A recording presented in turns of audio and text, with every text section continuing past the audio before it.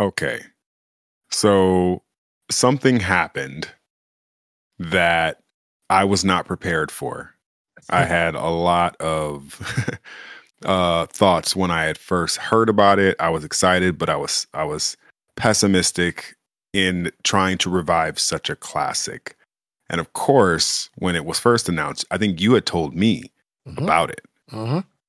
And I remember being like, wait, what? They're doing X-Men, but from 97? And you were like, yeah. So fast forward a couple years. That was a couple years ago. Yeah, my daughter was born in 97. And today, the first 2 episodes of X-Men 97 dropped. And I gotta say, man, I am blown away. Literally blown away. What were your first impressions? First of all, what did you think when you saw the trailer? Because I want to give you my thoughts before we even get to the first 2 episodes. What was your thoughts when you saw the trailer? So instantly I recognized that the animation was way better, but that's to be expected. A lot of time has gone by. A lot of different techniques have been used and learned and all of that. So I knew it was going to be good as far as the animation itself. To be truthful, I wasn't sure what direction they were going to go with the story. But of course, that just adds to anticipation of what the show is going to be about, not necessarily something that makes me hesitant. The thing that I think made me a little hesitant about whether or not this was something they should do is, are you going to be able to get all of the voices and the voices that you may have to replace because maybe some of the voice actors aren't around anymore or can't physically do it anymore? Right. Are you going to be able to find suitable replacements that's going to still give us the same feel? So these were the things that I thought about when I heard the trailer. Because listen, when I watched the trailer, Wolverine's voice sounded odd to me, and really all of their voices sound like they wasn't mixed right. And maybe my ears are sensitive to that shit because, you know, being Audio engineer. The audio engineer and recording artist for all these years, and also being just a cartoon fan, like I know there's a certain sound, a certain way the voice is supposed to sound in these cartoons to give it that nice little blend. And it wasn't doing it for me when I first saw the trailer, but I still was excited though, right? Because this show is a huge part of. I was a grown man when this show came out, and X-Men was like at the top of my collection. I was collecting all the X-Men titles at the time, especially Wolverine's.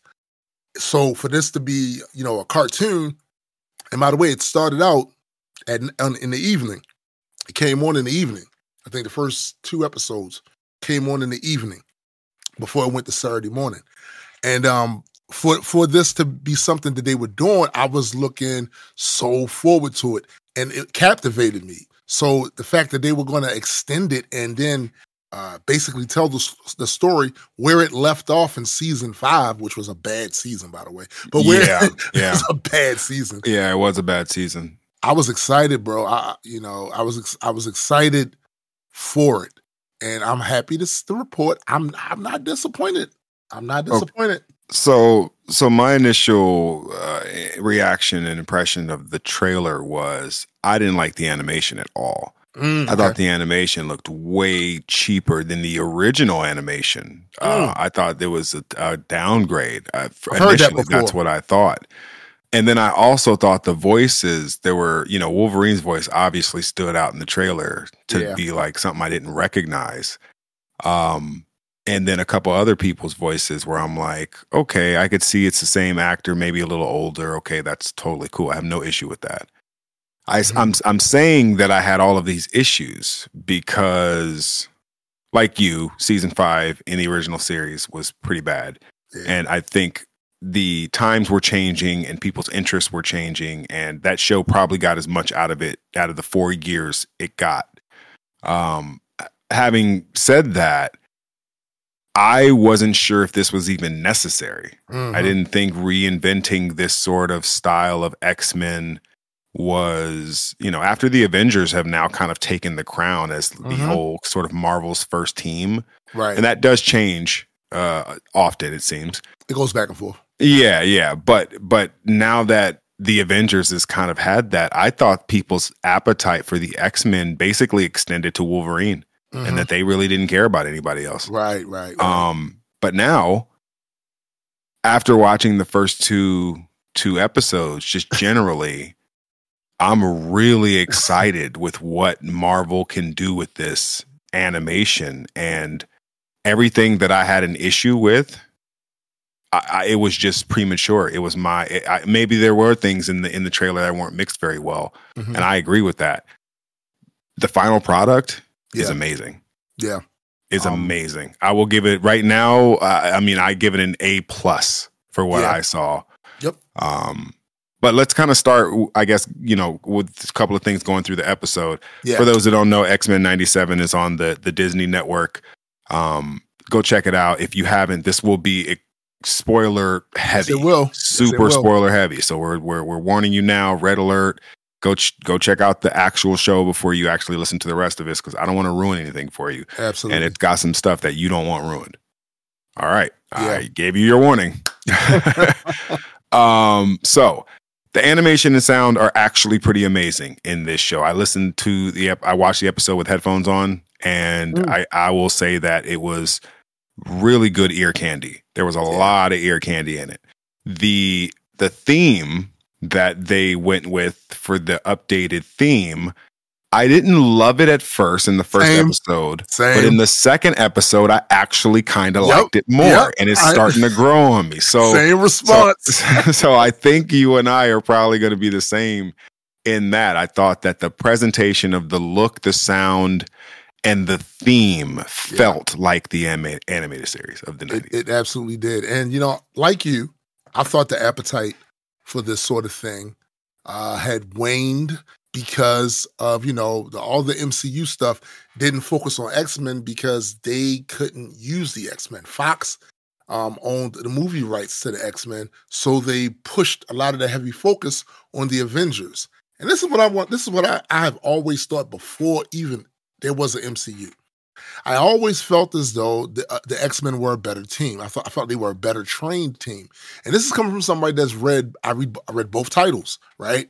I felt like the way the X-Men worked together, the way they worked with their powers in unison, and a lot of the feats that I've seen them accomplish by pooling their powers together, I felt like that a lot of that was just more impressive to me and showed more teamwork to me than the Avengers really ever did. Hell, than the Defenders ever did. That's why I think at one point X-Men was the premier team in Marvel, because they just had this overall feel. So that went away. We got to watch the Avengers do their thing, and I enjoyed the Avengers. My once favorite character in the world is on the Avengers team. But I could say the exact same thing for the X-Men, because at one time, Wolverine was my favorite character, right? Right. But I had walked away from a lot of it. I still was reading the comic books, keeping up that way, but they weren't the prominent thing out there in these other venues, right? And then all of a sudden, they announce this, they drop it, I watch it, and bro, I'm back on my X-Men shit again. I'm back on my X-Men shit again. Oh, yeah? Yeah. I'm back on it again, bro. Okay. So I don't look. The last X-Men that I remember seeing in comic form was like AVX and like the whole Civil War thing that they were a part of. Yes. Obviously, Marvel took the Avengers into their own sort of Civil War version with it that didn't have anything to do with the X-Men, and of course, we all know in the regular Civil War there was a lot of X-Men involved in that. Yes. However, the way that they were doing this, it felt like they didn't. Okay, so it felt like you could possibly see the Avengers show up in this sort of show because it had the visual theme of what was the Avengers show that they had? The Earth's Mightiest Heroes. Yeah, I think that's the second one. The second one. Earth's Mighty Heroes is the first one. The second one is Avengers Assemble. That's the one that it felt like it looked like the most. And then, of course, the voice actor. So I said in the initial sort of blurb of this that I didn't like the way that, the animation looked, and I didn't like the way a lot of the voices sounded in the trailer. That being said, the voices and the sound and the music, everything in this first episode was tuned and pristine, and I mean, just so good, bro. I can't think of a bad thing about it. It was just so well mixed and well refined. It felt like they'd been doing this for 2 years. Yes. I'm glad that it was as polished as it was. It was definitely polished. And also, this is the thing. I think the reason why the last episode of the original series was that last season was so bad because one, they didn't plan on doing a 5th season. That was all caught. They kind of had to they rushed to do that. Mm-hmm. 2, the other reason is at this point in time, Marvel had to rely on other companies to do its animation, right? But now Marvel has its own animation company, and it's, it cut its teeth with the What If series, right? So it's a great series, by the way. Great series, great animation, and because all that stuff is in-house now, they have more control over it. And for a long time, bro, I mean a long time, Marvel was, I didn't even consider Marvel second to DC's animation. It wasn't even second. I've seen other animated companies that did better than a lot of Marvel's stuff. I think now Marvel can at least be in the conversation. They need a few more series. They need a few more series. And mind you, I'm not even talking about the story. I'm talking about literally how this shit how it looks. You know what I'm saying? Yeah, not to turn this into a DC Marvel thing at all, but that's the one thing DC got right. Yes. Was their anime, man. Their animation was absolutely amazing. Everything they did looked and sounded and moved and was fluid and was lore and man, DC really got that right. So Marvel they do have the work cut out for them if they're going to try to take that title, but this was a good effort. Yeah. And What If was a good effort. Yeah. Yeah. They need a few more. To me, in order to beat DC's animation overall, you got to show us you can be consistent with good stories, good series, and we need multiple series. We need multiple series. Like right now, it's 2, and I'm not the type person that once somebody does something good one time, I'm willing to proclaim them GOAT. Nah, because that could have been luck. Yep. Can you consistently belt out series that make me want to watch and keep watching? And I can't argue with the voice acting. I can't argue with the animation. I can't argue with none of that. Because right now, DC is still GOAT animation. Yep. Period. Point blank. And to me, it's not even close. No, not right now. It's not even close right now, right? But this is the last 2, What If and this one, the X-Men 97, are great efforts. And if they can continue to do that, well, I don't know, 8 more. give me 8 more. Something, right? Give me 8 more. Seriously. Seriously. So let's kind of start, I guess, at the beginning of the first episode. And I guess I got a couple of notes that I had about some of the characters. First, obviously, it wouldn't be the X-Men without Cyclops. Of course. I think most people would agree he's the face of the X-Men. Maybe. Well, I mean, obviously Professor Xavier, and people like to say Wolverine, but he was an Avenger and he was a Alpha Flight or whatever he was. Yeah, like he was a bunch of different things. Scott was an X-Men. That's true, but I would argue that even with Wolverine, his time with Alpha Flight isn't even recorded in Marvel history, except for they talk about it. It's all off panel. It's all off panel. Like, it's not like we have books where you have Wolverine right there with Alpha Flight. No. Oh, okay. And Puck. And Puck. You know? Right. When we first saw Wolverine, he was beefing with the Hulk. They sent him to kill the Hulk. And that was in the Hulk's book. That was the first time we saw Wolverine. And then after that, he was connected to the X-Men.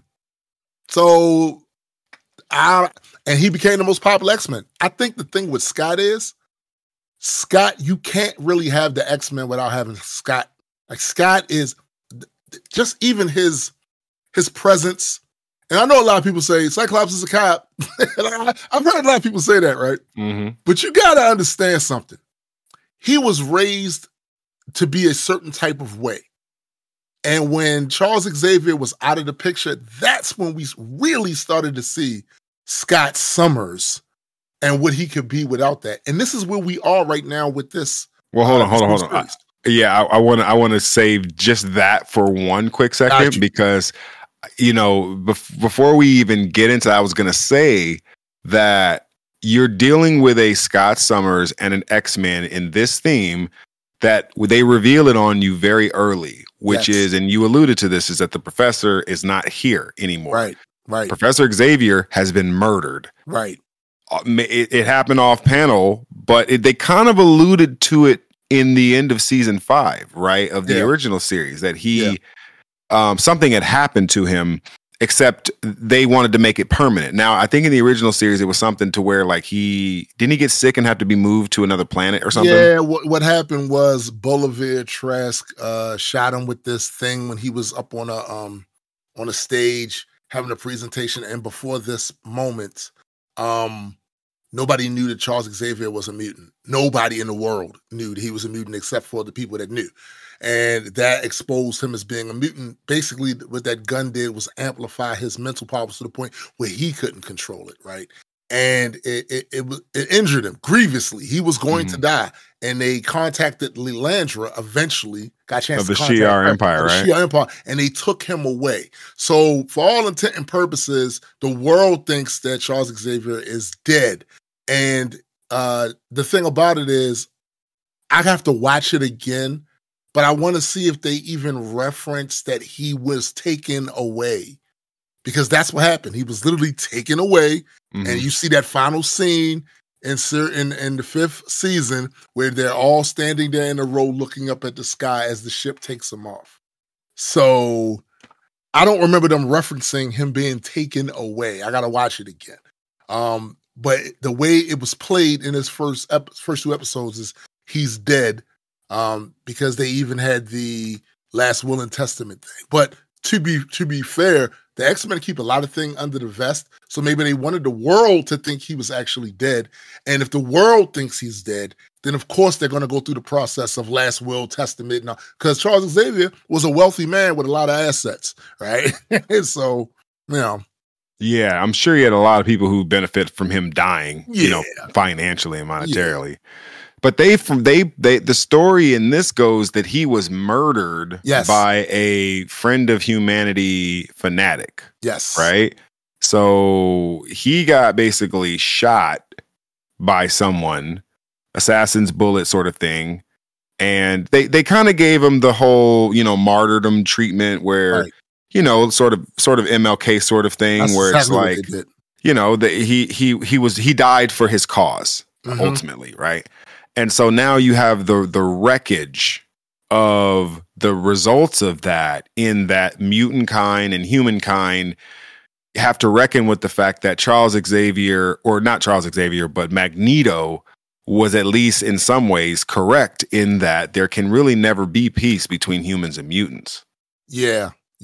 And I think they one of the little sub narratives that they had going on there was that because of Charles's death, there became to be a bit more sympathy or empathy towards the mutants. Yeah. But the issue, of course, has been that while they may have more empathy and sympathy for the mutants, that doesn't cover the ones of them that were actively committing what they would consider to be heinous crimes. Now, I personally, the way Magneto talked about it in this show, I was kind of riding with Maggie. Like everything I did was in defense. Right.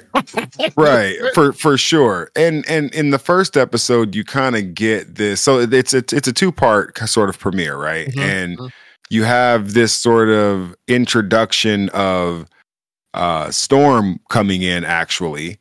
And her and Bishop end up saving this mutant that's been kidnapped, right? Somewhat of a, sort of like a Jubilee, but a guy sort of thing, right? Right. And you have a situation where, first of all, Storm comes in and ultimately shows you right then and there, like, she's not to be played with at all. Do not play on her name at all, because she will pull up. And she pulled up. For those who don't know who that character is, the guy, that's Roberto da Costa. His mutant name or code name is Sunspot. He's pretty powerful.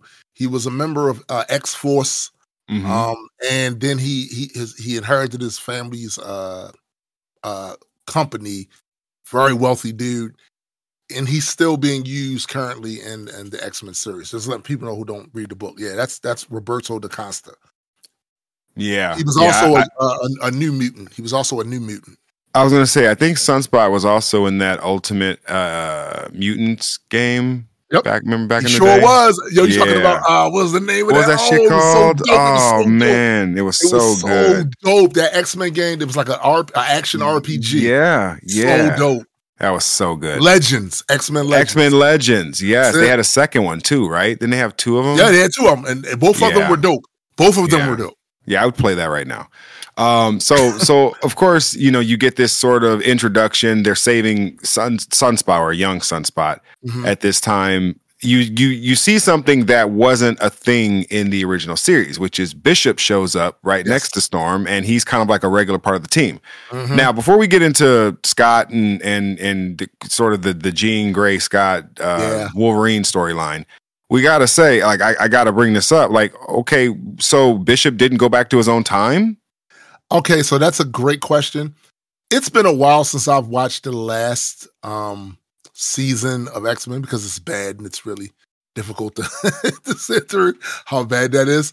So I don't remember if Bishop was in the cast in that last shot. I remember Magneto was in the picture and the rest of the X-Men that we know about, but I don't remember if Bishop was there. So if he wasn't, they haven't explained why he's back, why Bishop is back, and now a regular member. But in the comic books, through the 90s, he was a regular member.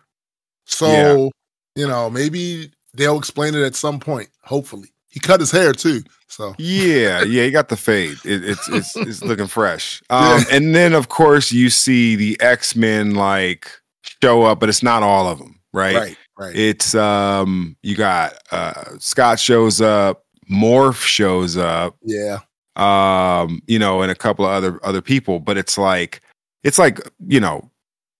4 of the 9 X-Men or whatever. Yes. And they show up, and it's dope to see Scott lead in the field, but also him being put over with his powers, because in the original X-Men cartoon, and even in all the movies, they never really showed him doing dope things. They just alluded that he could do much more dope things with his eyes, right? We would only see the occasional. I'm wondering if that was a budget issue. Like, did y'all not have the money to show his beams doing better shit?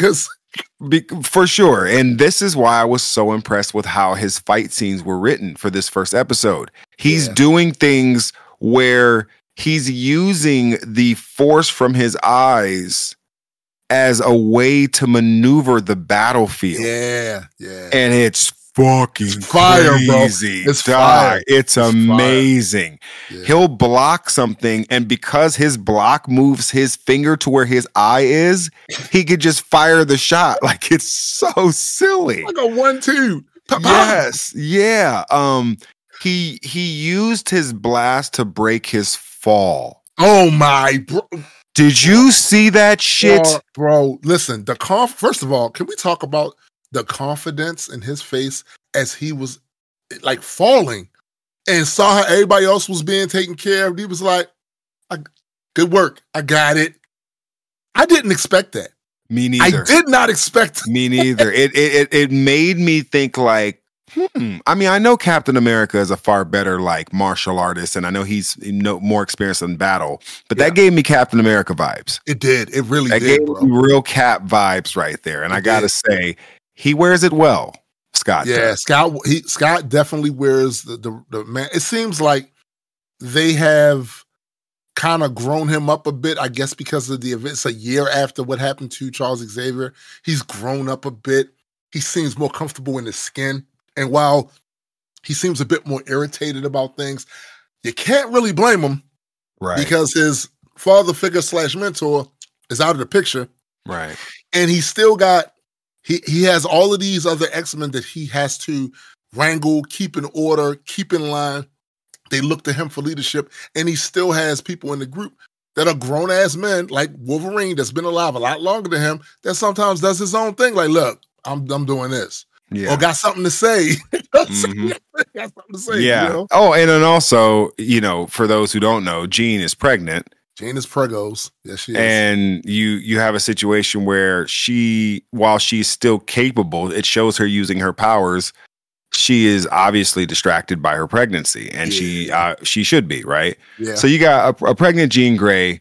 Scott is very much the leader of the X-Men right now. Storm is, such a great second in command. She was always the great XO. Always. When people talk about great XOs, she, I think of her because to Scott, like, and when she needs to lead, she can do that. Man, STFU and do what she says. I do she is about that command life. Yeah. She's a great like articulator of her orders, and she knows how to speak in duress, right? Like how to speak in a situation that's crazy, but she can speak like in a much more authoritative figure to get her message across in that situation and scenario. So she can pull rank very well. She pulls rank very well. And the thing is, the power in that, because they did put her over as Omega level. Finally. They did. They mentioned her. Yeah. And there's an element of that where it said Omega, I think a Sentinel, right? Said Omega level threat or something like that. She is really, not to skip around here, but if you've seen both the episodes and you know where we're going with this, but Magneto made a comment about her where it was like, you're the closest thing to a goddess. You're the closest thing to Wonder Woman we have. Okay. Yeah. Facts. So like, she was instantly, and they really put her over in those first 2 episodes. So much that at the end of that was so crazy. Go ahead.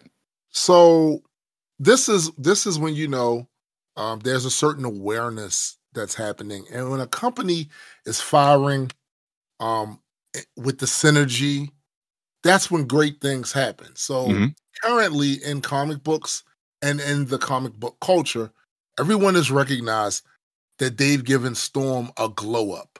In the X-Men series, she is like unto a goddess now. It's more than just, they would say that as a slang or nickname or whatever. No. The shit she's been pulling off is God level. So much to the point, much to my chagrin, and I think it's completely unnecessary, but they've been using Thor to put her over. They've been putting them in the same scenes and trying to show things that Thor can't do that she can do. And a lot of Thor fans are really pissed off about it. I can't say that I'm not one of them. I don't think you need to do that to Thor to put Storm over. You don't need to do that. You don't need to squash him. But her profile has been risen. I'm part of a lot of these comic book groups on social media. Bro, Storm's name is mentioned in almost every goddamn thread that I'm seeing. Right. And this has been this way now for at least a year. So the company recognizing her popularity, they know what they want to do with her as a character going forward. For them to put that synergy into the cartoon is brilliant because it taps into what their readers and the consumers are already feeling about her right now. They did the exact same thing with Wolverine. Anytime, back when he was the most popular, whatever, they made sure to lead with him. He got the video game, solo video game, right? Yeah, he got that, you know what I'm saying? Smart. Yeah, for sure. And then before we move on from Cyclops real quick, I do want to point out the fact that also Scott has gotten a little bit of a glow up as well, along with Storm, where they've made him this sort of command authority. Yes. He is the captain of that crew. Like, nobody's questioning that shit. No one's now. questioning him. Even Wolverine. There were times where in the original series, Wolverine would literally just undermine him as a captain. Whereas in Wolverine's still Wolverine, but you don't see him undermining Scott leadership. And that's where you're like, okay, he has the respect of the team so much to where even if they don't like what he has to say, they're going to do it. They're going to listen. Yeah. I think that's a great astute observation because I noticed it too. I noticed how his authority level is high. Like he said it, so do that shit. You know what I'm saying? Yeah. I like that shit. I like it, man. I like it. Yeah. So a couple of characters also that we haven't mentioned yet. We mentioned briefly Bishop, Storm, now obviously Scott and Jean. There was also Jubilee and Beast were also introduced as well. What was your impression of both of those characters? Okay, so honestly, let's go with Beast first. So Beast did more in these two episodes than I can recall him really doing in like at least 2 or 3 seasons of the original series. That shit, first of all, they put over his strength. You saw what he did with the Sentinel. He flipped him by his foot like, what?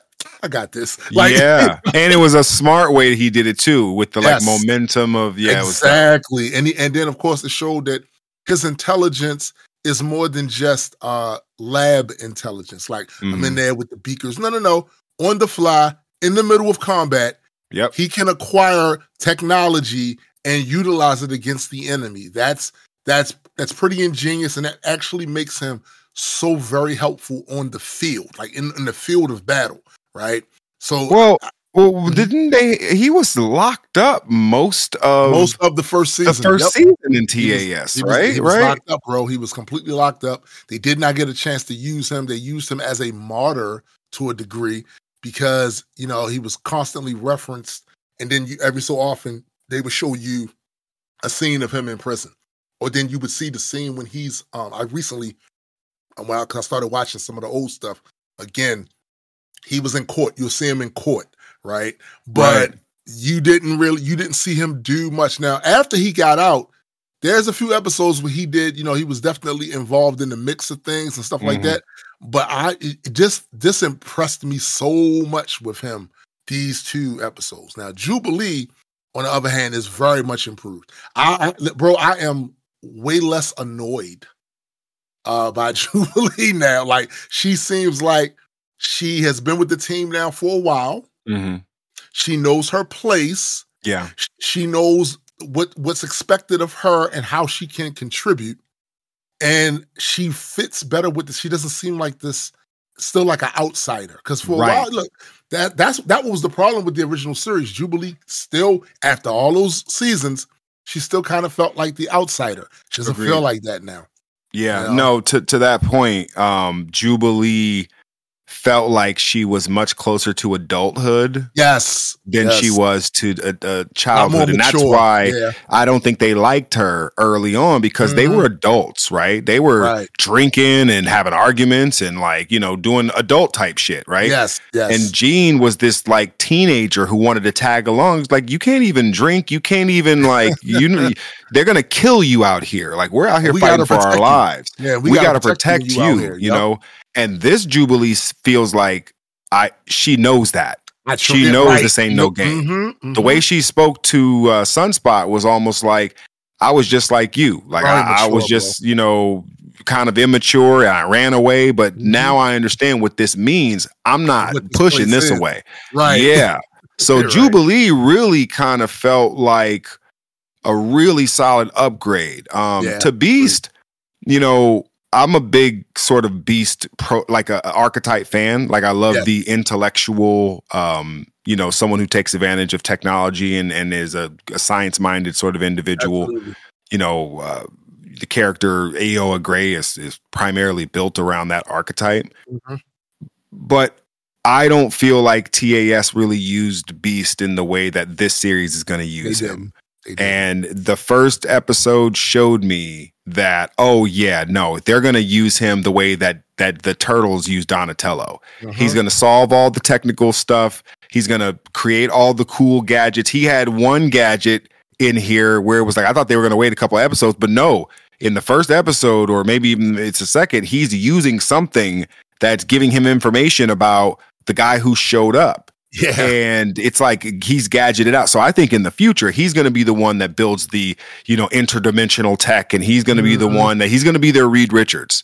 Yeah. So, and then of course, I love the voice of Beast. It felt very much soothing, like the original voice of Beast when I was a kid. It instantly took me back to my childhood. 100%, bro. They did a really good job with them. So what do you think about Rogue and Gambit? Oh, wow. Great question. So I know the joke that was going around about her being redrawn and stuff like that. And my teenage eyes aside, I think the Rogue and Gambit relationship is very much still something we always wanted to see realized. Even as kids, we wanted that realized. Right. I think that Rogue is like, she's very much a sister of the sisterhood of the X-Men, right? Like, because you do get this sort of, Jean, Rogue, and Storm are sisters, and they grew up in that house together. They grew up raised by the same man together, and so they have a bond that is very much apparent when they're around each other. And it's one of the cool things about the X-Men is that they're a family, right? They're not just a team. Right. The Avengers is a team. They're a team of adults and people who didn't grow up together, who didn't really like each other and stuff. They just had to come together because something needed to be avenged. The X-Men aren't like that. The X-Men are like kids who grew up in a school who are like family. And so the Rogue Gambit relationship is like these first love crushes, or these teen crushes who've gotten older, but obviously the circumstances behind Rogue haven't changed. She still can't touch anybody. Right. And so, you can touch one. Look, shout out to Gambit to being that dude and be able to be by her side in that sort of situation. Yeah. But for the most part, it's still the same Rogue. She still can't touch anybody. I'm assuming she's still a virgin, right? I'm assuming she's. We don't really know that because of what happened in that second episode. We don't. I don't know what that was about. Yeah, I guess we'll get to that. Yeah, we'll get to that. We'll get to that. But the thing about Rogue is, I want to address the whole she was redrawn thing. Okay. So I went back and I looked. Everybody is fixated on one scene. That is the scene where they fought Apocalypse for the first time. She gets knocked down, and that angle in the back gave her cakes. She had cakes. Duncan Hines. She had cakes, right? So everyone after that, this is the scene. That's the scene everybody knows about. And from then, I think it's a Mandela effect. Because I looked at them other scenes and I don't see any other scenes where she was caked up like that. You know what I'm saying? So I think that's what's happening here, bro. Hey, look, listen, for all because I was a grown man when this was a show. But for all the people that were kids, that especially the little young boys, saw that. Listen, keep hope alive. We got 8 more episodes to go in this first season. You might get another shot.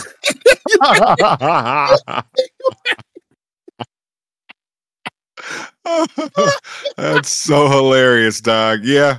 I mean, the adolescent version of me was definitely fixated on Rogue, and Storm too. I feel like Storm was a baddie back in them days, dog. She's still gorgeous. I love the way she's drawn. Shout out to Jade Cargill for oh my goodness, essence of Storm. Like, if anybody's gonna play Storm, it's got to be Jade. Like, I don't even care if she's a good actor or not, or good actress. They'll figure it out. One thing I will say about Storm too, and we touched on her, but I did want to say this. The voice actor or actress for Storm is so good, bro. It's the same one. It was so like, it almost made me like teary eyed, because it was almost like she was so the personification of that voice. And from that point, I was never able to judge any of the people who played Storm ever again, because they weren't that voice. They weren't that voice. To hear that again was just like, oh man, like, I'm not young anymore, but this kind of took me back. Yeah. This was me smelling a smell that made me think of the past type. And that's stuff. it. That's it. It made you feel like, oh, we back. We're back. Like really back. And to hear that soothing, just special, divine, feminine voice, bro, I'm done, man. I'm done. I hope she marries T'Challa. And I hope they bring him in to this show. That would be so dope for them. I hope she go. Well, I'm not going to get that. I'm going to get it. Right. So the next character, obviously, we got to talk about is Morph, because he's the last character in the first episode that we haven't really talked about. Yeah. There's a couple of side characters we probably want to mention, but what did you think about the changes made to Morph? I know it's the biggest thing people are talking about right now. Why was Morph drawn so differently than what he was in the original series? So the thing people need to understand about Morph is that Morph did not exist in the comic books. Morph is based off of another character named Mimic. Mimic was one of the original off-panel X-Men. He could literally utilize all of their powers.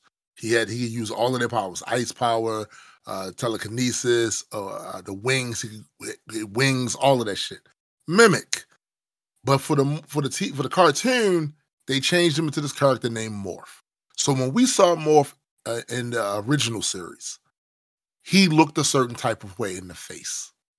But the truth is, what everyone needs to know is that's not how he ever really looked. He's a shapeshifter. So that blank, almost nondescript facial feature thing that they did with him right there, that's probably how he looked, and he only made himself look human to fit in with everybody else. Right. You know? Yeah, he has like template face almost. Yeah, it's a template like a face that could be bro. Anybody's face. That's it, bro. That's it. And I think it caught people off guard. Because I do I one thing I have noticed with that character all these years is a lot of people really misunderstood who he actually was in the comic books. Morph didn't exist in the comic books. He is a version of Mimic. See, I didn't even know that. Yeah, he's a version of Mimic. So this version compared to the TAS version, then what was your thoughts about what they did to modernize? I was less annoyed. I was less annoyed, but I will say this: some of the things he said, it's a good thing that him and Wolverine are close like that. Mm-hmm. Because that one scene where I know it was a bit more tasteless. Yeah, it's a bit tasteless for you to come at Logan when you know this is a sore spot, and this is your man's who in the original series took a swipe at Cyclops for leaving your ass. Right. You know what I'm saying? I'm trying to figure out how this relates to that. If all of the original animated series is canon, or are they retconning certain things? Because Morph died, he was killed in the original episode of the X-Men. The very first 2 episodes was about them going somewhere. They went on a mission, all of them. And Morph was on the mission, right? And something happened. A couple of people get hit. Cyclops calls a general retreat, right? Storm basically forces everyone's hand to make sure that happens. But in the whole scrum of this shit, one man gets left behind, which is Morph. And Wolverine said that, he saw when Morph went down and he died. He basically confirms it off panel, but they confirmed that Morph was killed. And even Jean says she can no longer sense I don't feel him. Yeah, I don't sense him anymore, right? So then you have the Mr. Sinister incident where Jean and Scott are on honeymoon and they get fucked with by Mr. Sinister, and it comes to find out that Morph is alive and he brought him back to life. He's working with Mr. Sinister and his goons, and he's fighting this sort of thing. And then I think he gets free, and he has this whole thing where he leaves the X-Men, he comes back, he leaves, he comes back, he has these guest appearances. Yes. But they never really talk about him coming back for good. He wasn't in that final shot. No, he wasn't. Of season 5. I think what happened was, so if I was to put together the timeline, all right, so the last time we saw Morph in the original series, he had an epic showing where he was helping them fight, and he was turning into these different characters using their abilities in the midst of the fight. And I was like, holy shit, Morph, you really earning some respect from me right now. At the end of that episode, though, Logan assumed he was going to stay. And he said, I'm just not ready to come back. And he left. And we didn't see him again. Right. So now, from the time Charles Xavier was taken out of commission, it's been a year since then. So what I'm assuming is, in the course of that year, maybe with the quote-unquote death of Charles Xavier, Morph must have come back within that year, because it's been, by the time we see this first episode, it's been a year since Charles Xavier has been gone. Right, so it's probably been at least 2 or 3 years since Morph probably came back, right? Yes, that's what I'm assuming. I'm assuming that in the course of that time he came back, they didn't reference it, and maybe that, it's one of these things where sometimes it's a balance. We write comics, so sometimes it's a balance. How much exposition do you like, or do you don't want to undersell the intelligence of the reader or the audience by thinking you have to spell everything out for them. So it's a balance, and maybe they erred on the side of he's here. They'll just pick up on the fact it's been a year since the last whatever he came back during that time, maybe. But I don't think they would have insulted anybody had they just like referenced, him coming back and all that shit. Like, I don't think, it depends on how they would do it, but I don't think they would have, because we wouldn't have these questions had they done it. Right. Right. Yeah. I mean, the thing about, and I like the idea that Morph is here, right? Like that he's a part of the team and everything. Cause like you said, the last time we saw him, he was turning in a bunch of different stuff. Yeah, he was dope on the battlefield. He's a great piece on the battlefield to have. Yeah. I just hope that we get some. You're right. I agree with the whole tasteless thing with Wolverine, but Wolverine also has a tasteless sort of humor at times. So maybe they get each other. Maybe he's the one guy. Remember, Wolverine said he was the one guy who could make me laugh. That's true. So his humor probably had to be really dark. You know what I mean? Yeah. So finally, I guess there's 2 other characters we got to talk about. One, we have to wait till the next episode in order to really discuss them. Right. But Professor X, who obviously you mentioned it earlier, he's not here. He's murdered by who'd they say killed him? Gyrick? It was either Gyrick or Boulevard Trask. Trask. He was either Trask or Gyrick, but one of the two put the bullet in old Charles and, slid on him. Now, I will say this. I am not the greatest Charles Xavier fan. I feel like he's too, and I don't say this in a disparaging way, so please don't misunderstand, but he's too Martin, not enough Malcolm for me. Yes. And while I respect the approach of both, I think they are both necessary in a functioning sort of peaceful democracy. Some things you can't just let slide. And I think Charles was too quick to be like, oh, the humans are just, they just don't know any better. It's like, yeah, they're still killing us though. They're still killing us though, trying to kill us. We still got to do something to make sure they don't. And Magneto was a little bit too Malcolm and not enough Martin, right? True.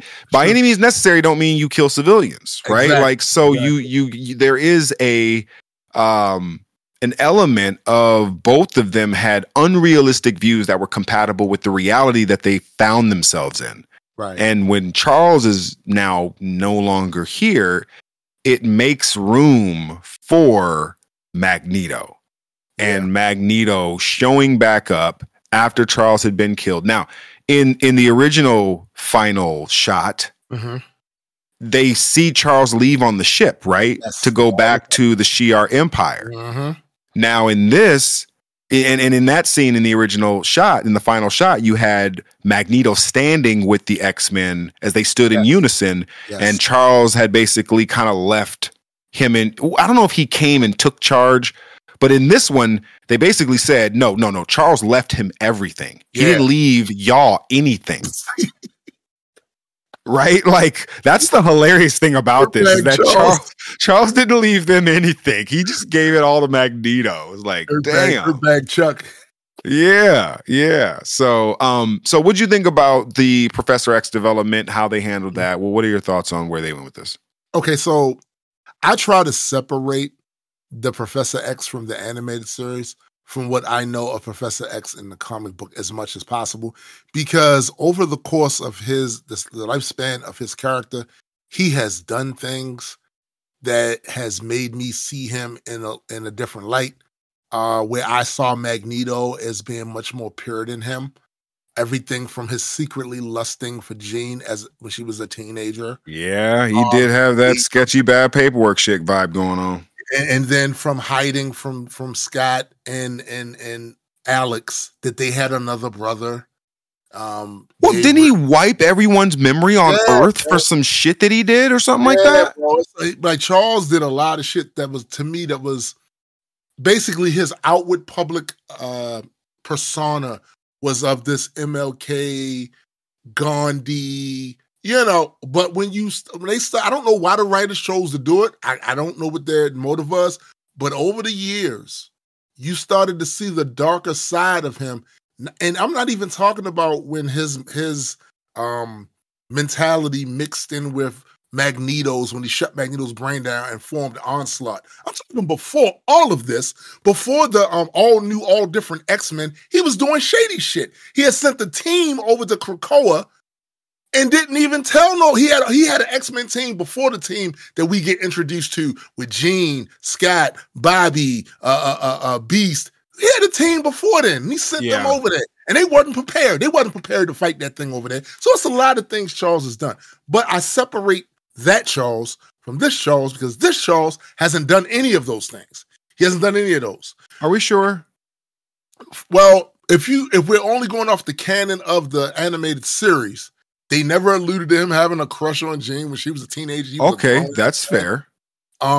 We don't know about the Krakoa thing. I don't believe I have to go back and watch. Well, in Cold Front, if you remember that episode when they actually met up with Bobby again, Bobby did allude to the fact that the professor wasn't always like the objective. He had favorites, right? Like he had favoritism and he was overly disciplinarian. And there was a lot of things that like the people who left his team felt like, oh, okay. Now, obviously, you look at Bobby's track record. I mean, he's not the fucking spitting image of discipline or anything like that, right? But it also speaks to a lot of people who had an issue with Charles and Archangel left and Nightcrawler left and Colossus left and a lot of people left. Sure. And again, I'm sure he was. See, the thing is, a lot of that show was made for kids, so they wasn't gonna. If they was going to give Charles some negative traits, it definitely wasn't going to be what the comic books did, because the comic books really ran his character through the mud to the point where when he tried to come back, Scott was like, "Nah, I'll run this team now. If you want to be here, you want to be in an advisory position, fine, but you can't stay here. Basically, you can't stay at the mansion. Wow, no, I'll work with you." And for those that maybe didn't follow the eventual outcome of that story, eventually Scott kills Charles. So I'm just saying, this guy isn't that. This is an alternate reality, obviously, and they're missing him. And for the record, I don't mean to cut you off, but can we specify which alternate reality this is? This is not Marvel 616. No, this is not 616. This is actually Marvel 1660? Yes. Right? Yes. Is that what this is? I believe it is. I think so. You know what? No, I think 1660 is the ultimate. Oh, yeah. Animated. Let's get that right now. Yeah, for sure. X-Men series universe designation. This is Earth 92131. Okay. Yeah. So these are important to know because a lot of the times people confuse feats, events that happened in some alternate version with the 616 mainline continuity. And especially since Marvel spent the last 2 years drilling into the whole multiverse thing of all of this. We want to make sure that I don't want to impugn this Charles with the Charles of the 616 because he's kind of an ass. He's kind of an ass. But I think that him not being there, but still being a presence, I liked it. I liked the way they did it. I liked the way they did it, you know? So, of course, him not being there now leaves the opening for Magneto. And this is Eric Magnus Magneto. Yes. There's different versions of Magneto, right? Like, because I had never heard him called Magnus until the cartoon. Not that I was really into the comics, but I know the comic version, 616, is a slightly different name, slightly different sort of origin story, right? Basically, here's the things that are the same. And he actually referenced this in the series, in the one of the new episodes. He was Jewish during the Holocaust. And the Nazis did what they did. Of course, everybody knows what they did. And they killed his entire family. So he had already experienced what it was like to be a part of a marginalized group that the people there were trying to exterminate. He'd already been through that. And then, when his mutant abilities showed up, he now had the indignity of going through that twice. So if people want to know why Maggie was so upset, why he carried things the way he carried it, he had already gone through this. And to see it happening again, when he said never again, that's what the fuck he meant. Yeah, seriously. Yeah, I liked his justification as for why he wanted to honor Charles. Yes. This idea of like this sort of silent understanding that Charles kind of knew that if that had happened to him, then the person who needed to step in was the person who probably believed that would happen to him. So, I do like the idea of a face turn for Magneto, a public face turn. Look, this has happened for a couple of people, but I think one of the more famous ones is Lex Luthor.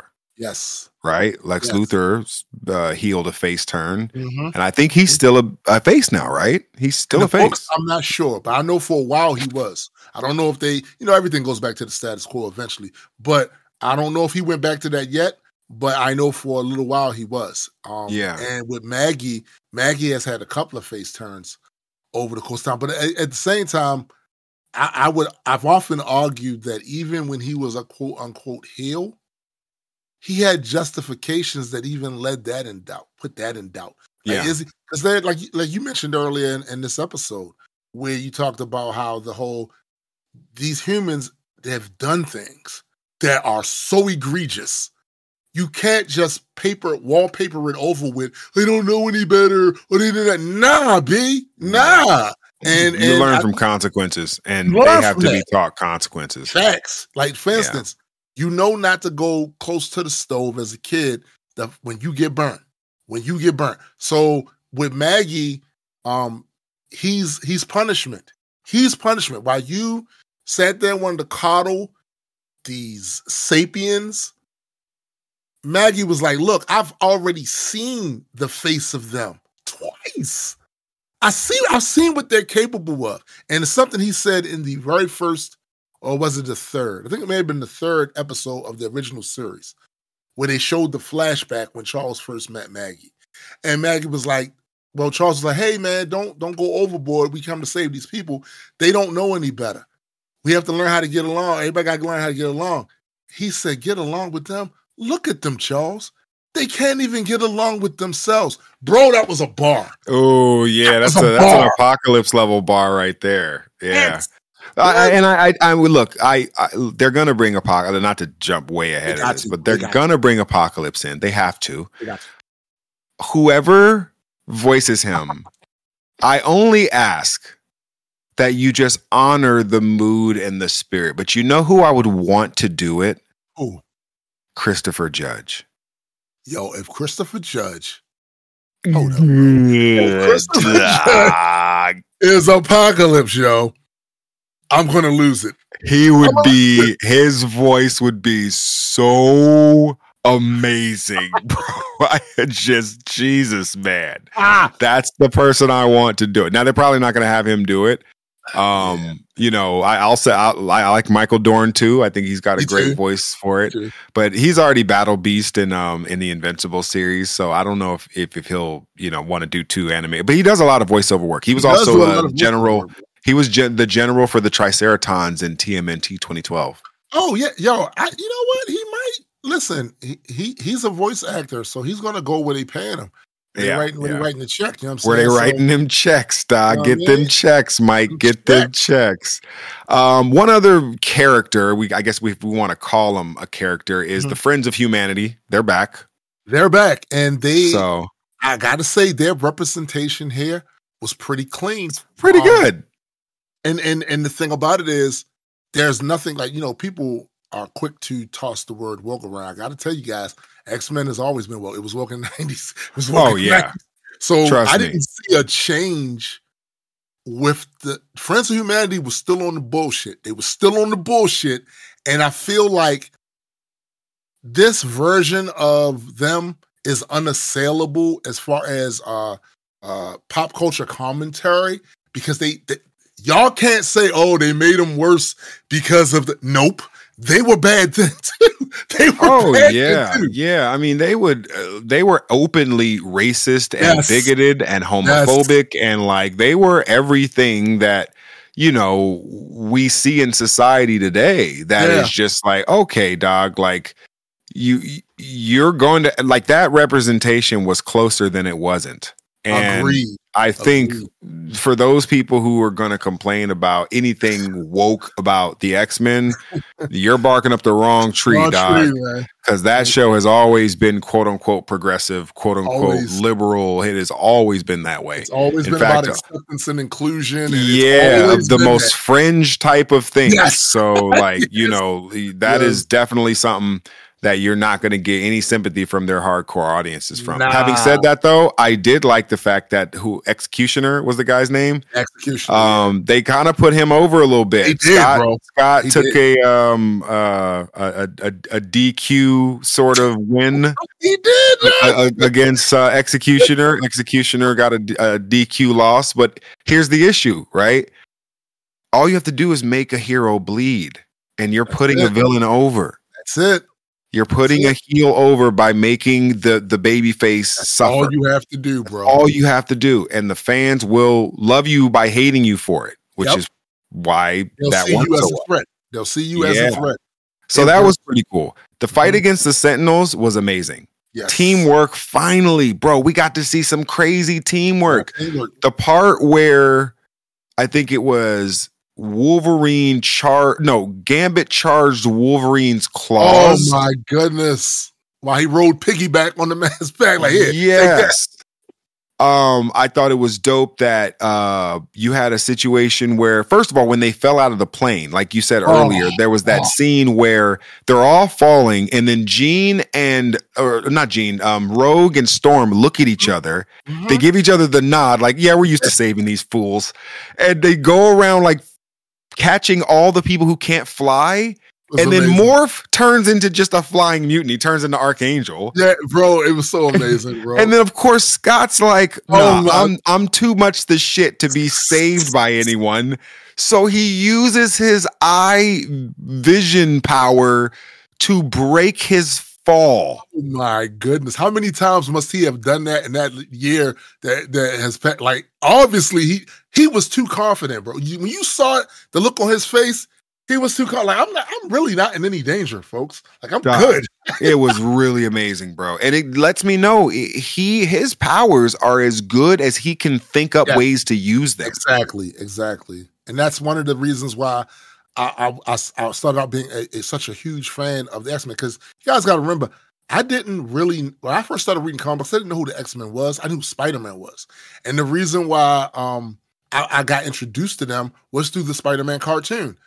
Spider-Man, His Amazing Friends. There's an episode where Firestar and Bobby who were X-Men. They were trained at the mansion because they're mutants. They went back for a class reunion, and it just so happens that the Juggernaut was headed there to put boots to asses, to break shit up. And that's when I was introduced to the X-Men. So after that, I started, digging into them even more. They have one of the things about them that I love is the danger room aspect of how they develop their powers and train.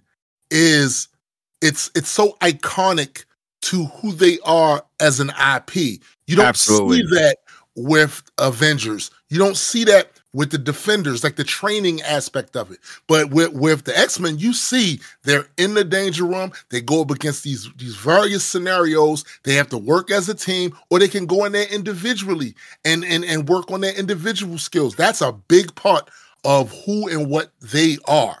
Let the record show that the Danger Room is a direct derivative of the holodeck, and we love it. And we love it. And we love it. The Danger Room is such an amazing concept for a team of mutants that have to learn how to use their powers. And, I will just take a comic of them doing Danger Room training. I'll just seriously, I'm all for that. Let's see here. Easter eggs. So a couple of things. A Daily Bugle newspaper. Right? Did you see that? I saw it. That was so dope. I was like, wait a minute, are we going to get Spider-Man at some point? Or who is the team that did this? I know they fired their kind of showrunner recently. Yeah, they fired him. Are we going to get a Spider-Man 97? Well, I could tell you this much for nothing. Because that was amazing. What an amazing show. Yeah. Listen, if they do that, I'd be highly appreciative. Me too. And unfortunately, you can't do this with, something like Batman, the animated series, because, Kevin is no longer with us. And Mark said, if Kevin's not here, he's not doing it, which I understand. You guys have absolutely been retired to the Hall of Fame, and no one, but if they ever did want to remake the animated series for Batman, X-Men 97 is showing there's an audience for it. Oh, 100%, bro. 100%. Because I would watch it. If you remade everything from my childhood, including the original Power Rangers and the original Pokemon over, you could basically give a lot of these grown-ass children our childhoods back. That's a fact. I would watch it so much my eyes would bleed. So yes. Also, Morlock sighting. Morlock sighting. Yep. We saw Callisto and Leech at the very beginning of the episode. Yeah. So let me ask you this question. Did Callisto ever re-battle Storm for control of the Morlocks? No, she gave her there's a Christmas episode of the original series. She gave her, because Storm wasn't really being a leader down there. She barely spent any time down there with them. They was going through shit. She left Callisto in charge. But in that Christmas episode, she just gave her a full look. This is you with these folks. These are your people. They look to you. I'm up in because they asked a really good question. Magneto asked a really good question in one of these episodes of the newest show about how come you just ain't. I'm just saying, how come you just ain't offer them away all that money Charles got? Get them about the sewers, bro. Get them. Yeah. I mean, but then again, goes to show you that Charles, like a lot of millionaires and billionaires, have blind spots that ultimately they're not going to see everyone. They can't help everyone. And I bet you that just fell into, one of Charles and Aurora's blind spots. But I will say this. Other things, I think, I remember the shit that Charles was dealing with. Because It's not one of these things where with all his money, Charles was on a yacht somewhere eating Grey Poupon and shit. Nah, Charles was dealing with world-altering events on a regular basis. So I don't know if we can judge him too harshly. No. Make that a priority. No, I wouldn't. But I will say this. If you want to put over Storm as a leader that's equivalent to Cyclops, which I do believe that she is, you give her somewhat of her own army, and I think they could have written it to where the Morlocks were still loyal to Storm, and should have given Storm a way to be her own sort of Professor Xavier have her own sort of environment for the Morlocks where she teaches them acceptance and stuff like that. I think there was an unexplored thread there. They could have done that, especially since unlike the comic books, there's no blue team and gold team, right? So in the comic books, there was a blue team and gold team, where Storm was the leader of I believe, the blue team, and Scott was the leader of the gold team, I believe. So they didn't have that in the cartoon. So they could have theoretically. There's space in that mansion. They could have put them up in there. Yeah, for sure. I mean, there was room, and there should be. I think, you could retcon that now, recently, even now, after the first 2 episodes, and probably have it to where the Morlocks will move into the mansion at some point, which they should. It's a photo of the original X-Men. Oh yeah, bro. That was a dope Easter egg, because it's like, when was y'all this? Like, because think about it, they didn't really dive into, like, they only referenced it in the original series, but Bobby, they came back. But when you they showed it like a flashback in the original series of that, right? Yeah. You know what? They absolutely did. But look at the outfits, though. That's canon. That's canon. Yeah, that was so crazy. And you some of the original X-Men in there. Obviously Wolverine wasn't there. No. But they had Jean, Scott, Beast, Archangel, and Iceman. Yeah.